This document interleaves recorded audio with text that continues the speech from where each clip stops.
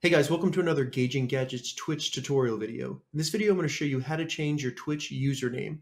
So this will change not only the username, but also the URL of your Twitch channel. So let's go ahead and get started. As you can see right here, I'm in the dashboard of my Twitch channel, Gauging Gadgets. So I'm going to go up here in the right corner and click this little arrow down, and then I'm going to go down to settings.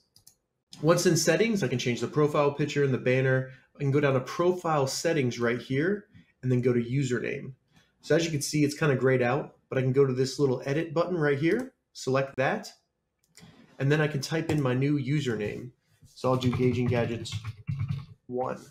As you can see, the green mark right here shows that it's available, and it also shows me a preview of what the new channel URL will be. Keep in mind, if you change your username, that means you're changing your URL. So if you have any links on the internet, you're going to want to update those as soon as you can. So once you figure out your new username, just go to Update, type in your password, and then hit confirm. Now, I don't want to change my username, so I'm not going to, but if you did, it would show up right here in your username with the updated username. If you have any questions about how to change your Twitch username, leave a comment below. I'll get back to you as soon as I can.